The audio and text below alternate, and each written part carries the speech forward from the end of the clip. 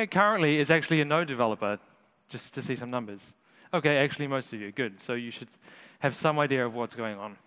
Great, when I started working with Node, I actually came from a Java background. So I wasn't really familiar with JavaScript or Node, but I felt like I could be quite productive quite quickly. Like Node is pretty easy, right? This was the start of a good friendship between me and Node, until Node declared war on me.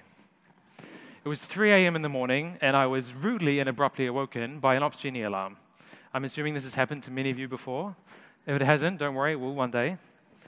So half asleep, I woke up and I checked my dashboards, and I saw everything kind of went crazy and then went back to normal again. Strange, but okay, I'll look at it in the morning. This happened several more times, naturally during the most inconvenient moments. So my first step towards figuring out how to get some more sleep was to debug and look at my metrics. So these are the things I saw. All my outgoing requests were spiking with response times. That's weird. None of my dependencies have any issues. Also, I have a 2-second timeout on these requests. How is it that this graph shows requests taking up to 10 seconds? What about this graph? Event loop lag, what does that even mean? And are these numbers normal? What about this one? Spikes in active handles, what are those? How do I make them go away? How is it that this problem keeps appearing and disappearing without a trace? Well, it wasn't until I started to try and debug these issues that I realized I was lacking some sort of fundamental knowledge of what's going on under the covers. Knowing the finer details of how Node is working is actually pretty crucial to writing scalable and performant Node applications, and making sure you get a good night's sleep.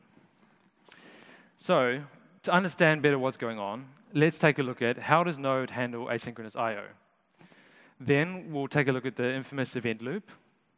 We'll run through some examples to figure out what is Node doing when we run this code.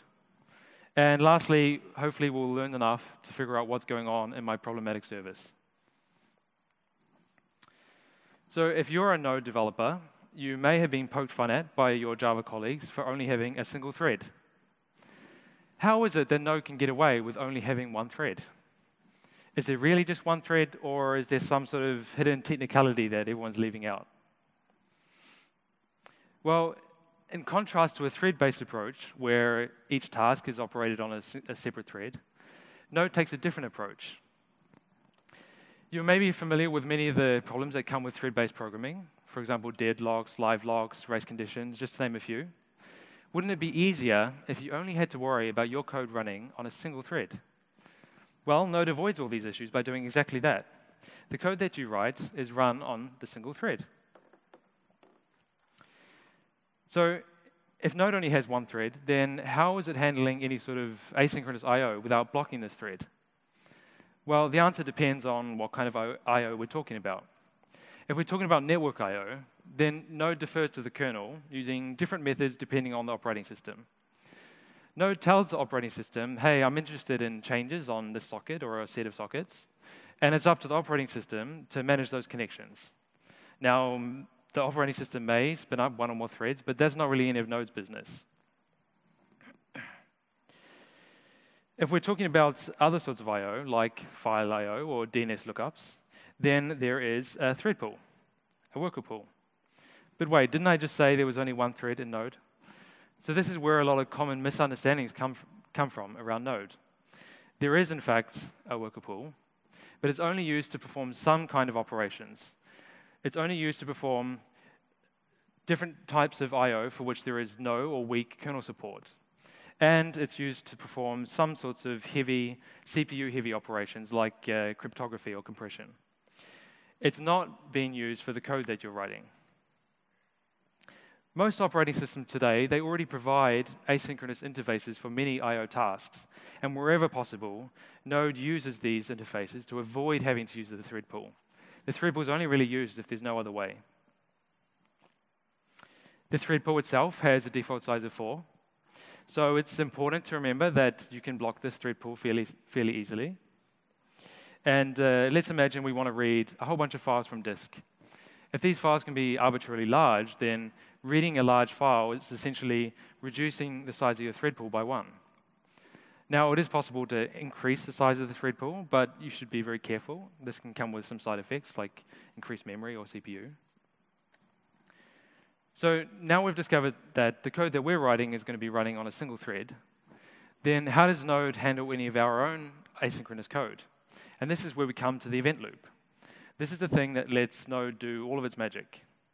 Let's take a look at some examples and see what the event loop is doing.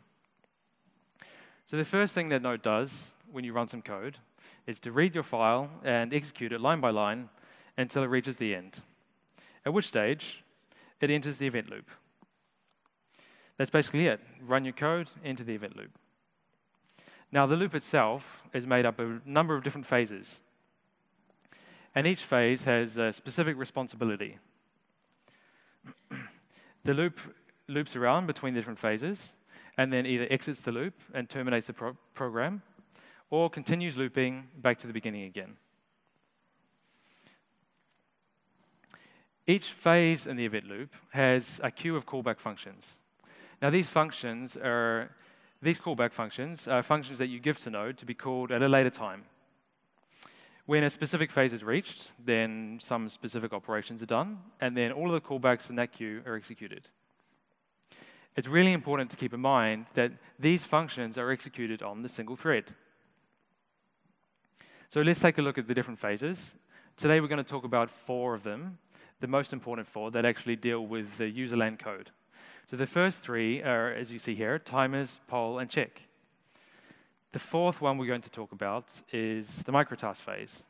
Now this phase is run between the other phases. So the ordering is something like timers, microtask, poll, microtask, check, microtask, and back to the beginning to timers.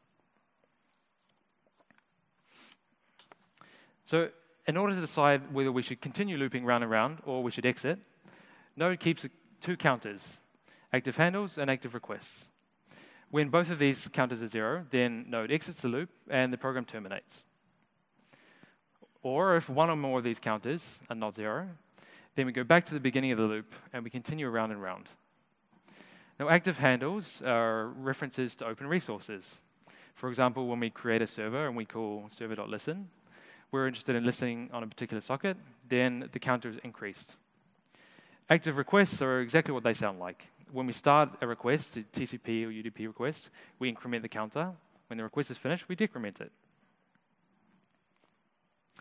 Let's take now a look at each phase in detail, and then we're going to dive into some examples and go through the event loop again. So the first phase is a fairly simple phase, the timers phase.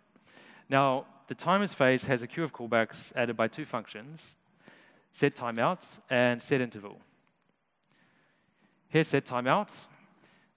It's useful because sometimes you want to perform or execute an action after a specific amount of time.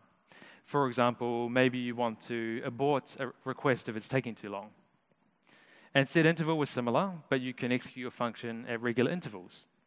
For example, maybe you want to ping a health check endpoint every second.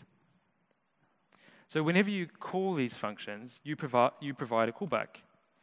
And this callback, remember, just like the rest, to run on the single thread. So if this is a super slow function, you're going to have a bad time. The next thing to keep in mind is that the time provided to these functions is not guaranteed to be the actual time that passes before the function is called. Let's have a look at this example here. We have a timer that's gone off, but currently we're in the poll phase of the event loop, executing a whole bunch of callbacks.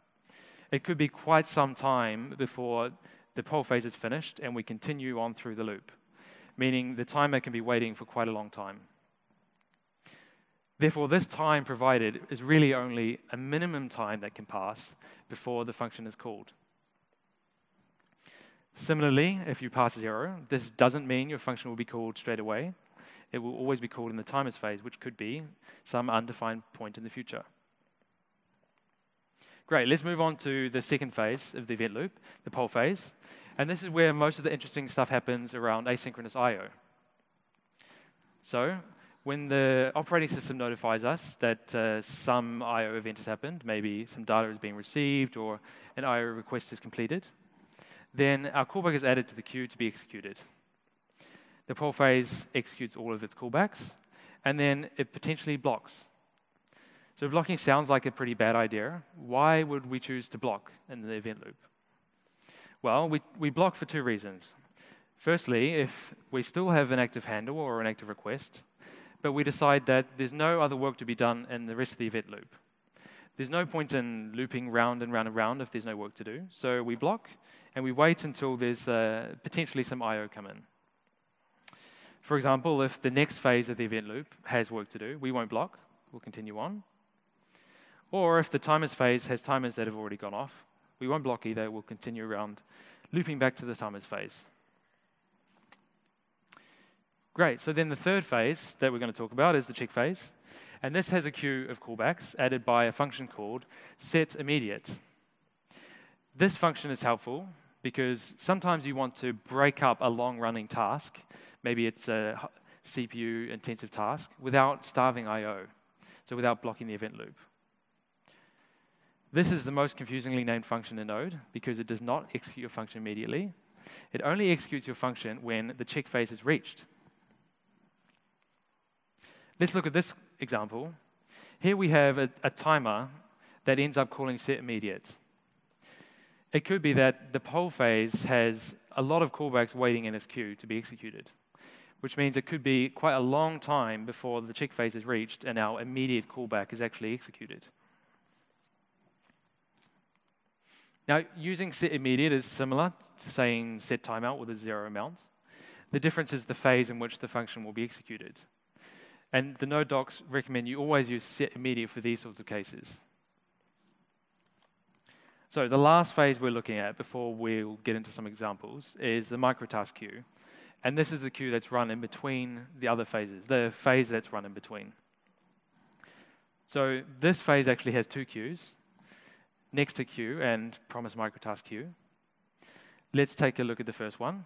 And you may have guessed, it executes callbacks added by nextTick.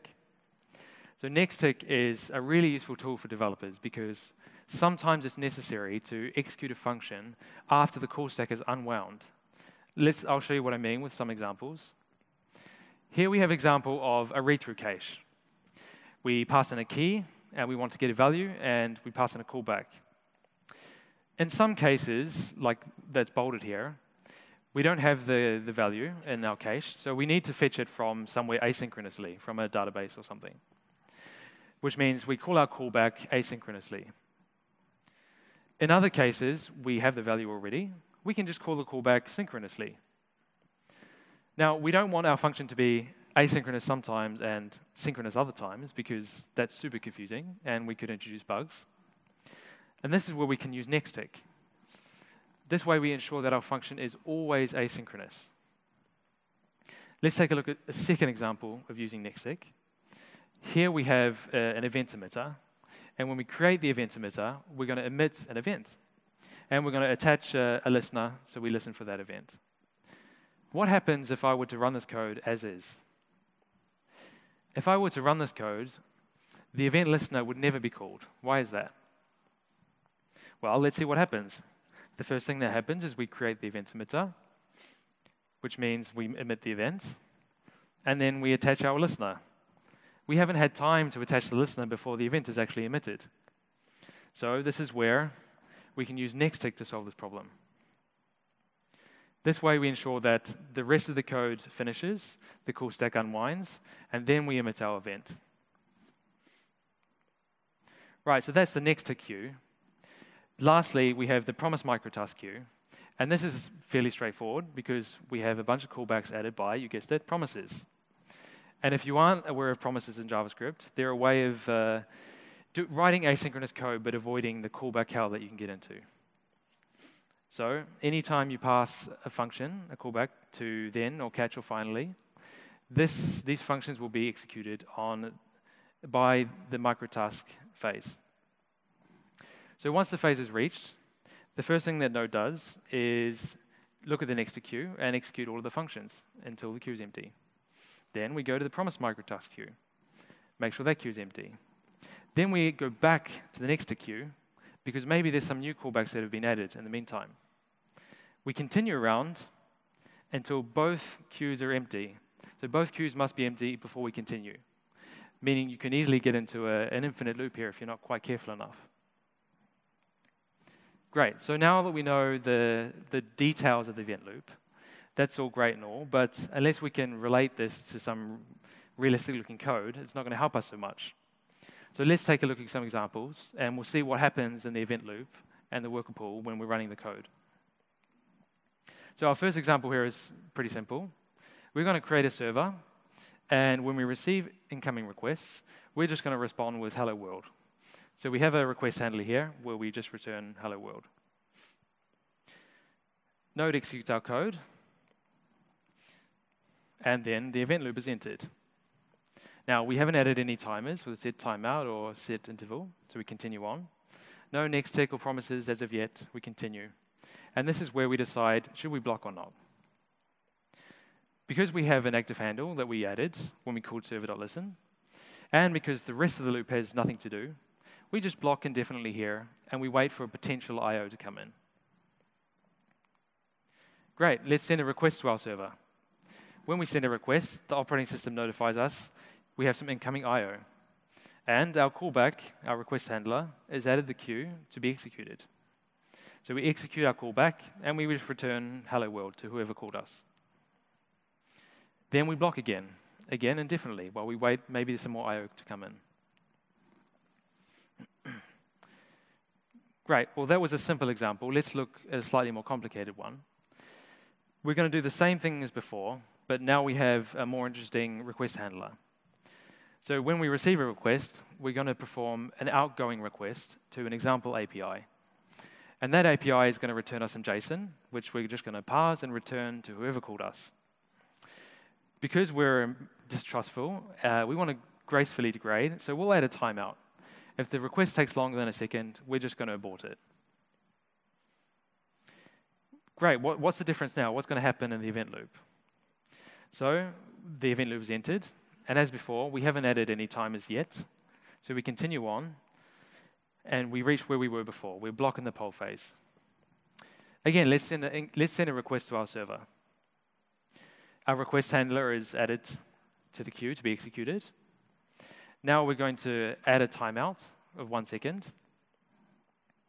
And we're going to ask the operating system to perform the outgoing request to our example API. Then we're going to block again.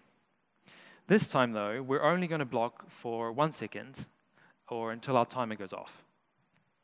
So if everything is working as expected and the API is performing fast, then the operating system will let us know the request has started, and our callback is added to the queue to be executed. We're going to add 2 more callbacks here for when we get some data and when we get the end of the request. And again, we'll block for the remainder of the 1 second. The operating system will notify us eventually that some data has been received, and our callback will be executed. We'll just process this data and block again. And then finally, the operating system will notify us the request is finished, and again, our last callback will be executed. We're going to parse the JSON and return it to whoever called us, and we'll remove our timeout too, because now we don't need it. And then we'll go back to blocking indefinitely, waiting for some more incoming requests. Right, so now what happens when the API we're calling is not performing fast enough? What happens if it's really slow now? Let's send a request to our API as before.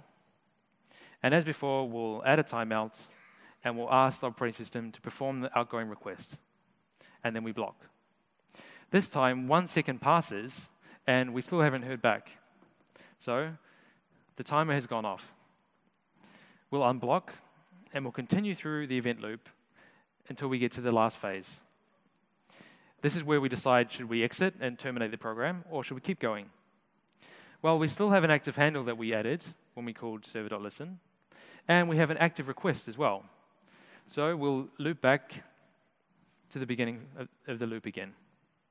And our timer callback will be executed where we abort the request. After that, we'll loop back to the poll phase and block indefinitely again.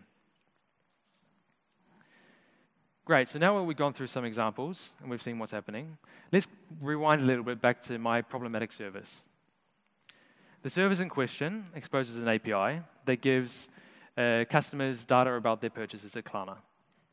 Now, when we receive a request, we perform an outgoing request to some other API. And this other API gives us a list of all the purchases that the customer has done at Klarna. What happens in my service when it's running? What's happening in the event loop and in the worker pool? What happens when we receive a request for a customer that has 5,000 transactions, 5,000 purchases? Well, we'll do an outgoing request to some other service, and we'll download some JSON and parse it. Turns out that JSON can be fairly large. We can see maybe 50 megabytes of JSON. And parsing this is happening in our callback. And as all our callbacks get executed on the single thread, we'll end up blocking our thread. And this will contribute to event loop lag. Great, so that explains why we're seeing spikes in event loop lag. We're stuck waiting in the poll phase while our timers have gone off, and the event loop is not able to continue. So that also explains why we were seeing requests taking up to 10 seconds instead of being cut off at our 2-second timeout. So that's great. Let's fix the problem. What we want to do is process smaller chunks of JSON so that we yield to the event loop more frequently and we can iterate around. Let's, for example, add a paginated API. So adding a paginated API in this case didn't solve the problem entirely. So our event loop lag went away, great, but we're still seeing responses take longer than they should. What else could be going wrong? Well, if we're not blocking the event loop anymore, maybe we're blocking the worker pool. So let's revisit the sorts of things that happen there. Well, we're not doing any sort of file I/O or compression or cryptography, but we are doing outgoing HTTP requests, which means we must be doing some DNS lookups. So let's hypothesize that for some reason the DNS lookups are taking really long time. What would we expect to happen? Well, we have a worker pool with 4 threads, and when we perform an outgoing request, Node submits a DNS lookup task to the worker pool. If that task is slow for some reason, then we're reducing the size of the pool. And if all the tasks are running slow, then we have a blocked pool. The waiting task queue is going to build up, and we're not able to respond quickly enough. So I added some metrics, and voila, we can see that the time for DNS lookup spiked dramatically whenever this problem was happening. This also explains why we have so many active handles.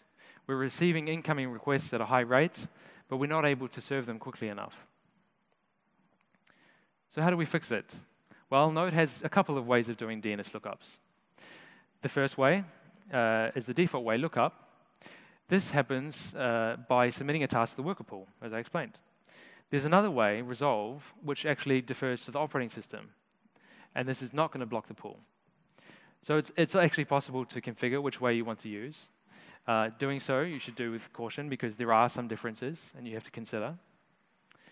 But in the end, I learned 2 very important lessons. Don't block the event loop and don't block the worker pool. So Node successfully manages to avoid having to deal with common thread-related problems like deadlock, live lock, race conditions. It does so by using a single thread with an event loop and a worker pool to handle blocking I/O.